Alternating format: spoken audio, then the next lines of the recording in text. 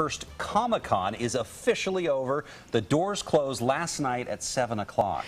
But for the 80,000 or so who attended, the memories will live on forever. Fox 13's Todd Tanner introduces us to a handful of costume comic fans in this week's Uniquely Utah. I've always loved comic books ever since I was a little kid. My dad got me into them, and Harley Quinn's always been my favorite, so I thought I'd dress up as her. Harley Quinn came prepared to deal with the crowds and reporters. That's got a little pop to it. She and the Joker enjoyed Salt Lake's first Comic-Con, along with 80,000 or so other attendees. What made you want to come to Comic-Con? All things geeky. I love science fiction and superheroes. Many obviously came in costume. How many people asked to take photos with you this weekend? Oh, I don't know. Every 5 feet? I was stopping to take pictures. To see and be seen, most will tell you, is part of the fun. You just don't see people dressed like that very often. Dressed like what?